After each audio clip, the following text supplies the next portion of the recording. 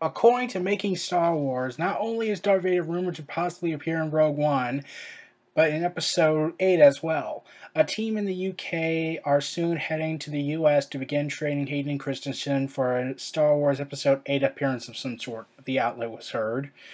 Okay. I know how people feel about Hayden Christensen representing Anakin again, considering his time in the prequels, except for Episode 1 was, lackluster to say the least. But I'm gonna be honest, I honestly thought Hayden Christensen's role in Episode 3 was great. Like, yeah, he had some bad dialogue, especially in Episode 2, but we'll get to that another time. But Hayden Christensen is actually a good actor.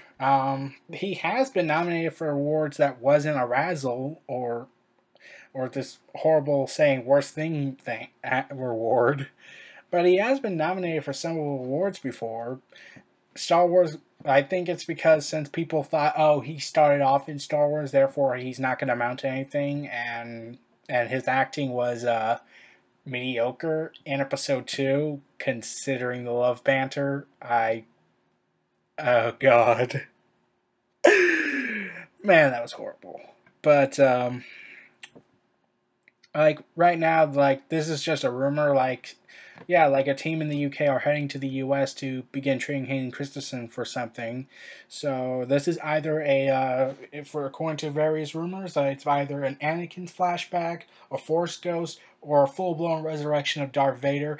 I'm hoping it's not the latter. I would rather have a flashback or just a ghost appearance. Maybe talk to his son.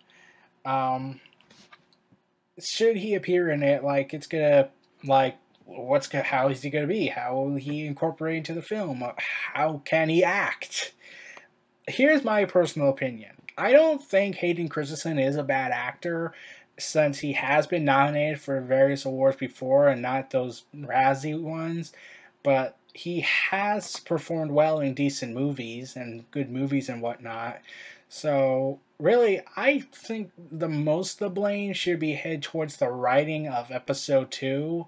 I would say Episode 3, but it had its moments, except for the love banter in Episode 3. You're so beautiful.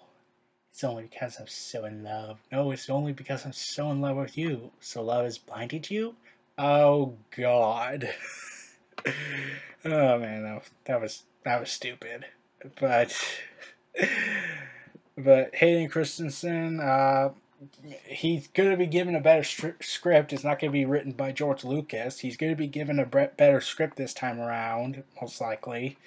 And lastly, he has improved, obviously, over the last 10 years. So, really, what to expect from this, we don't know. So we will have to look forward to what happens in Episode 8 and possibly Rogue One. Like, it's also rumored he might appear in that since a Darth Vader outfit has been made. A fully, let's see, according to a fully operational chess piece for the villain, as well as the iconic helmet, are apparently being developed for Rogue One. So he could appear in Rogue One and also appear in Episode 8. So that will be interesting to see what happens. So I say we just wait and see and judge the movie ourselves before we judge Hayden Christensen and declare that this is the worst movie in the history of movies. Because there have been worse movies, like Awake, and Movie 43, and Dragon Ball Evolution, and so much more. Well, everyone, this was Neo Reality Entertainment. Feel free to like, comment, subscribe, and donate, and stay tuned for more.